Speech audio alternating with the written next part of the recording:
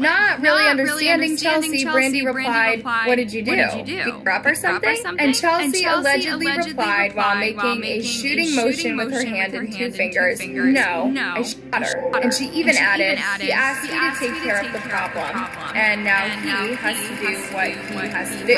Brandy, your hand up to the sky, 'cause you knew that when they go, then you're your own man, and we really like. Welcome to LJ Reaction Music. I was going down with any song, and I found a TikToker murder a kid for her jealousy porno boyfriend. Who does that? Like, this is a sad thing to do. If you murder someone just because your significant other told you, or just for their jealousy, then you're insane. Like, I'm not telling you to do it, but it's sad.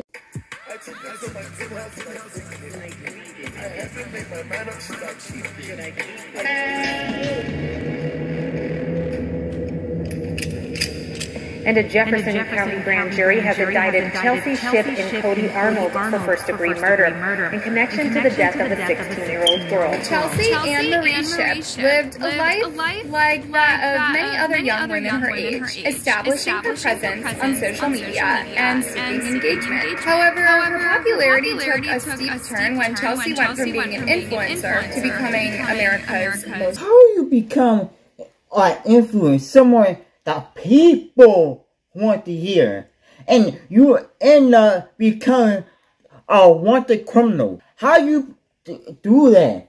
Like, you can't come be good and then turn out and be on a wanted person note for how many money they try and charge you for. This is the TikToker who murdered a child for her jealous pedophile boyfriend. Chelsea Ann Marie Shipp was a 25-year-old who began her TikTok career in February 2020 by posting small, creative videos that showcased her personal life. Like so many other influencers, Chelsea aimed to engage her followers and perhaps even go viral on her social media platform. She started by sharing heartfelt clips of her dog to attract attention. This my baby. And ain't nobody finna touch her. Though not a social media sensation, Chelsea managed to reach a substantial number of followers and engagement. That's a decent amount of followers and like decent amount. Chelsea is a cheerful, heartfelt, and eccentric young woman. Not that social media really defines anyone's life. It's good to keep in mind that Instagram, YouTube, TikTok, or any online sharing platform only portrays a small portion of someone's life. And nothing online is definite, so don't take someone's online presence for who they really are. Anyway, back to Chelsea Shipp. So, how did this supposedly lively person become a murderer? This isn't an exact timeline of how this tragedy unfolded, leading to the death of a 16-year-old girl, but there is enough evidence that led investigators to believe Chelsea Shipp was the killer. Well, it all began with a love triangle involving three main characters. The first person is our TikToker, Chelsea Shipp, and the second is a 22-year-old guy by the name of Cody Lee Arnold. And the last person is the victim, Caitlin Nicole Stone. As you may know, there are many different types of love triangle tropes. There's the traditional love triangle, basically the classic form involving three people where one person is torn between two romantic interests. So, imagine Twilight, where Bella is split between Edward and Jacob. Then there's the unrequited love triangle. In this scenario, one person loves another who loves a third. The first person's feelings are not reciprocated, creating a triangle of unrequited love. Everyone has a crush on everyone, but no one says anything, and everyone ends up single. Finally, the polyamorous love triangle. In this case, all three individuals are aware of and consenting to the romantic relationships, forming a polyamorous dynamic, which may sound a little weird, but it's alright as long as all parties are consensual and legal. Except the case with Chelsea Shipp, Cody Lee Arnold, and Caitlin Nicole Stone's relationship was an offset, child trap, toxic polyamorous love triangle. Because apparently Chelsea Shipp and Cody Lee Arnold were involved in a romantic relationship at one point. The pair lived outside of Houston, Texas, in close proximity to one another. You tell me y'all been in a romantic triangle, then y'all been in this triangle, then that triangle, then this triangle, and then y'all went back to that. Like, y'all went through all 3 triangles, and still,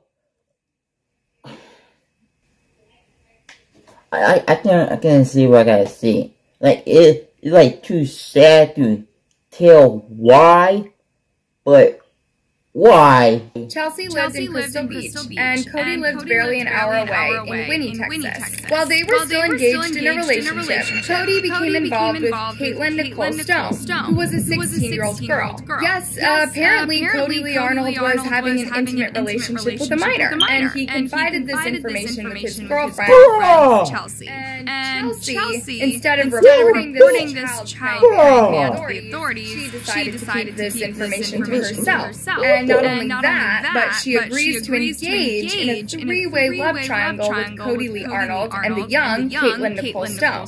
This is why we call it an offset, child trap, toxic polyamorous love triangle. Because a 22-year-old man was going after a vulnerable 16-year-old girl, and his 25-year-old girlfriend did not report it, and instead she joins them in a disastrous 3-way relationship. These two are partaking in lewd acts and taking advantage of young Caitlin. And no one Who on bottom? Is it a 16-year-old on bottom, and then the 25 on top, or is it a 25 on bottom, or a 16-year-old top?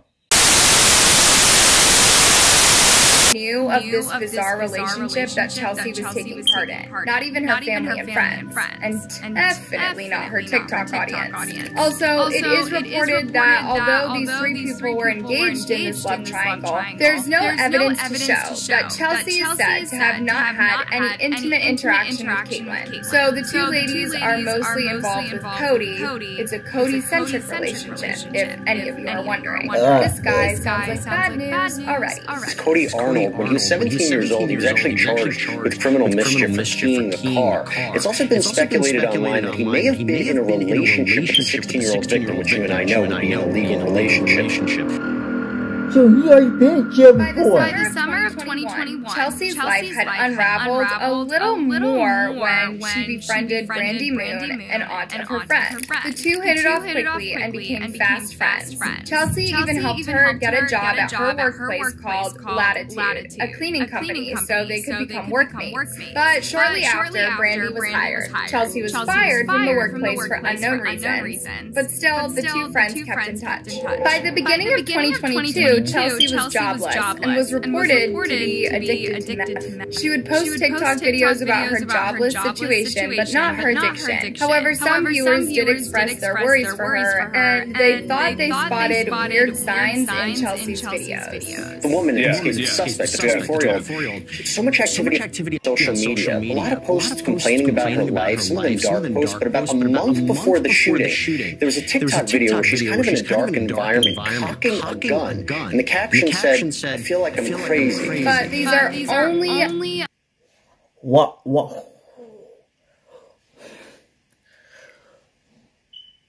I don't know what to say, but what's going on in your mind?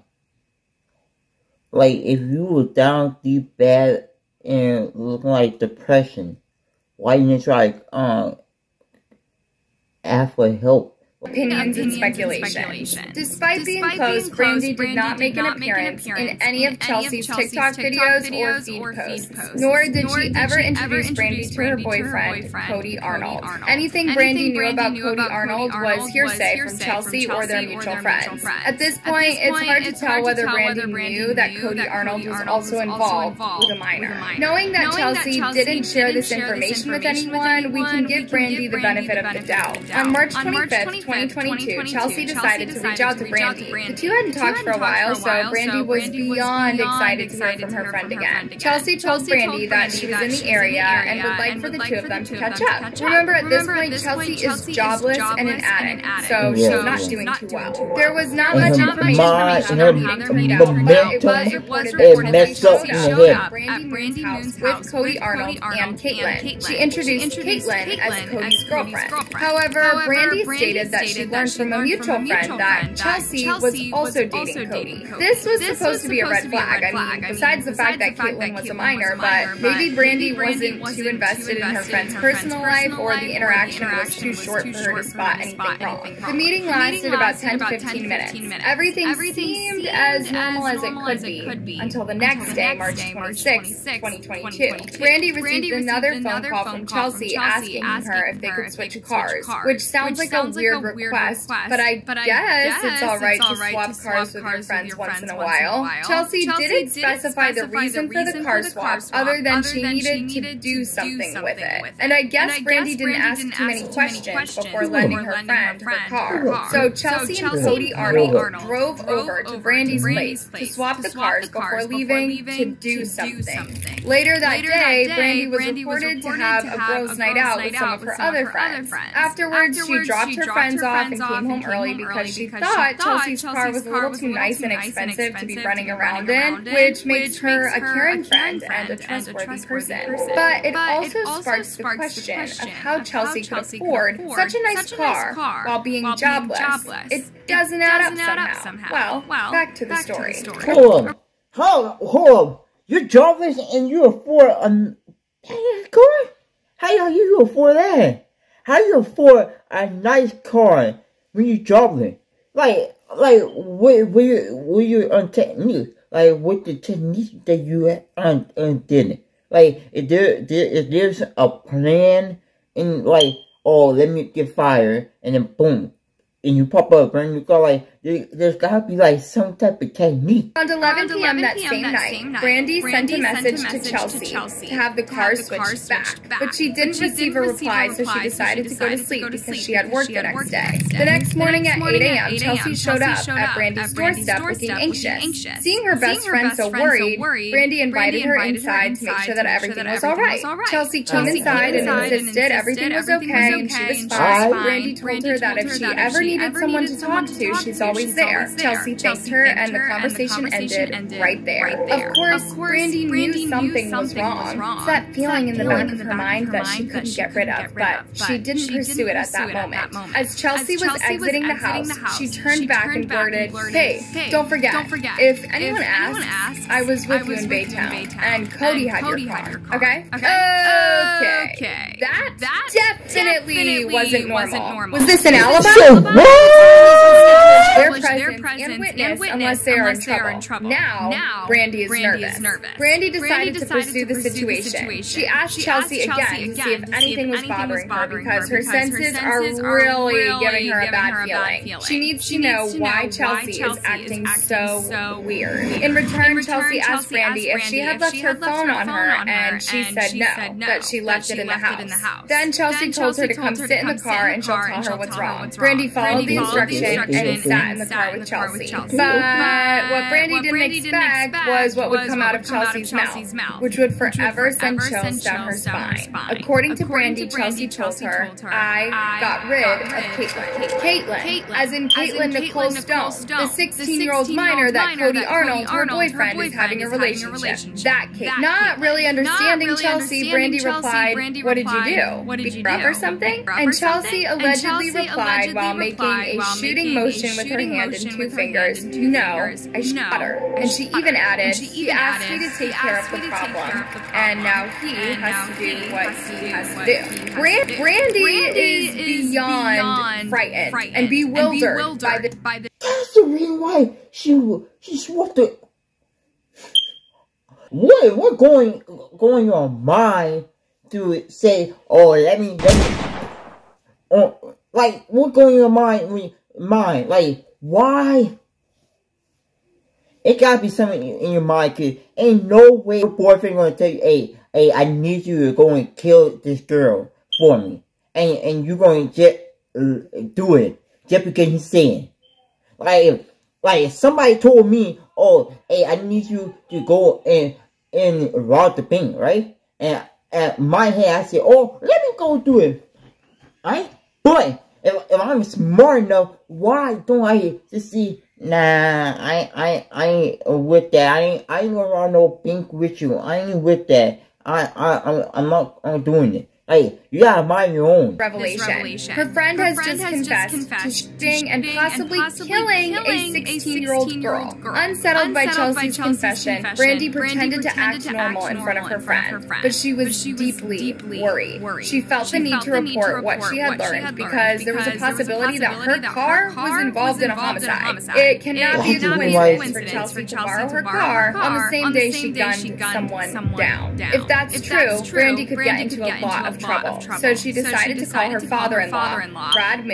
It's an awkward call to make. Imagine having to relate that your best friend had possibly committed murder and your car was involved in the crime, but that you had nothing to do with it. Hopefully, Brandy makes better friends in the future. Anyway, Brad Moo, Brandy's father-in-law, passed on this information to law enforcement, and officers began their investigation. The first place they stopped by was Brandy's home to take her statement, and she gave them every piece of information she knew. While at Brandy's home, officers would uncover some more shocking information. Brandy's nephew, Cody Lee Smith, not Cody Lee Arnold, please don't get them confused, they're two different people. Cody Smith told officers that Chelsea had also confessed to him about killing a girl and asked for his help to move the body. Cody Smith reported that he asked her where the body was, and she told him it was at Cody Arnold's house. Cody Smith refused to help, of course, but he did provide authorities with all the information he knew about the murder. So this makes two people that Chelsea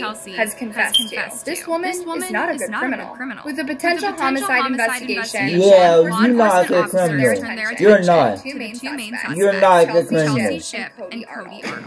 They flipped the switch and this is not on you. You're not a good criminal right there. On March 27, 2022, officers came to Cody Arnold's home and asked if they could look around. And Arnold agreed. Within minutes of the search, the officers located the lifeless body of Caitlin Stone on Cody's bed. She was wrapped in a duvet and covered in a black bin liner with evidence y'all ain't smart. You're not smart. Y'all ain't smart. Y'all smart. Cody claimed yeah, y'all was smart enough. Y'all his side of the story and switched the blame entirely onto Chelsea. Cody Arnold claimed that on the day of the incident, he had been hanging out with Chelsea and Caitlin and using them. Then they started arguing over his relationship with Caitlin since he was 22 and Caitlin was 16. In the midst of the argument, he told Chelsea that Caitlin was pregnant because a home pregnancy test had turned positive. He was afraid he would get into trouble with the law because Cody believed that the revelation might have upset Chelsea, either because she was jealous of Cody and Caitlin's relationship or because she didn't want Cody to get in trouble. Whatever it is, Cody claimed she had the motive. So when he stepped out of his bedroom to use the restroom, Chelsea took a gun and fired at Caitlin. He claimed he covered her in a bed liner because he couldn't look at her. And that is Cody's version of how everything happened. It was all Chelsea's doing. Though he couldn't explain why there was a trash bin large enough to place a body inside, sitting in his bedroom. This was enough evidence for them to charge him. On the other hand, Chelsea decided to try to escape. They released these photos of Ship, who deputies describe as armed and dangerous, and now on the run. And take a look closely at her tattoos, like this one on her upper arm. Authorities are hoping someone out there will recognize Ship and turn her in. But she was apprehended by officers in Liberty Hill on March 31st, 2022. Now, Chelsea had a completely different story from Cody. Chelsea said she killed Caitlin because Cody asked her to. Apparently, the plan was for Chelsea to kill Caitlin Stone, and Cody Arnold was supposed to dispose of her body, which is why they needed a different car. But after the deed was done, Cody Arnold couldn't bring himself to dispose of the body, so Chelsea had to go to Cody Lee Smith for help, but he turned her down. No matter which story is true or how you look at it, this case is y'all both going to jail. And y'all both going to jail. You got Cody on Cody on here messing with minor. And you got this girl right here. Like, this girl right here. Like, why? Like, you got this girl right here murdering someone that messing with minor. Like, y'all both going to jail. Criminals and a pedo who took advantage of a minor and killed her. In an autopsy report, it was revealed that Caitlin Stone wasn't pregnant. Some people believe that the murder was premeditated by Chelsea Shipp, as it was shown in some of her TikTok videos, where she displayed violent intentions. For whatever reason, this homicide took place. She probably wanted to murder someone. Both Chelsea Shipp and Cody Arnold are facing murder charges and are being held at Jefferson County Jail on $1 million bonds. It was a tragedy, and we offer condolences to Caitlin Stone's family. And for families with minors, we pray for safety and well-being of your loved ones. Please be aware and be careful of those who are willing to harm and take advantage of your young ones. Y'all, this is crazy.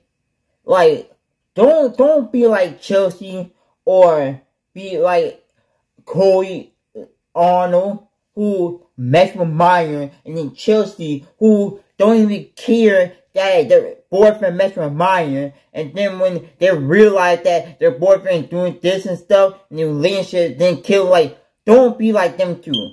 You're gonna end up in serious trouble. Like, subscribe, and hit that post notification bell. And don't forget to follow me on my second channel, Elder Worldwide.